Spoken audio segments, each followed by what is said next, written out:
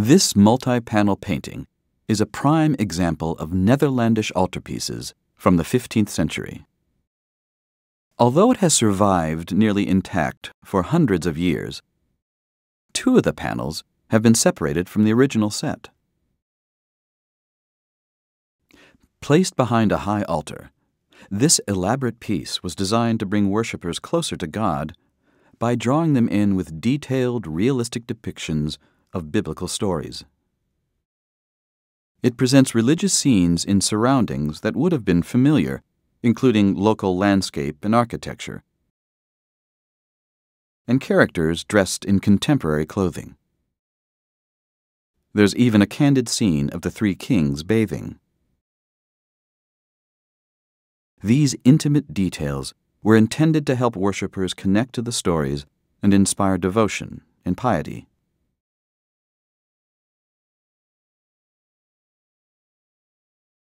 The unique design of Netherlandish altarpieces allows for complex, multi-layered storytelling. The most remarkable feature is their hinged construction, which enables the panels to open and close like shutters. Whether situated in a church or convent, the panels were kept closed for most of the year. The top outer panels, painted in muted colors, show an austere depiction of the fall of man, in which an angel, brandishing a sword, banishes Adam and Eve from the Garden of Eden.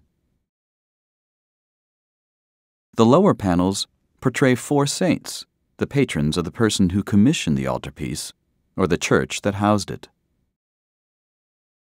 On holidays, the altarpiece would have been unfolded, revealing a colorful and joyous illustration of the birth of Christ. The story begins with the Annunciation, followed by a scene of Mary and her cousin Elizabeth embracing. The next panels show the Annunciation of the Tiburtine Sibyl to Emperor Augustus, the Nativity, the Annunciation to the Magi,